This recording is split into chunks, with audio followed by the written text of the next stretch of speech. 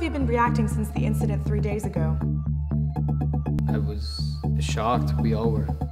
So all of you met then, you're still friends, and you started a company together?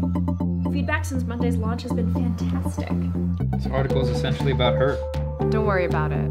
It's a college newspaper. Yeah, but I don't want this to become a pattern. A startup life is unpredictable. We're doing well now, but who knows what's gonna happen tomorrow. Do you not want to work with me anymore? I'm just trying to look out for you because I'm your friend.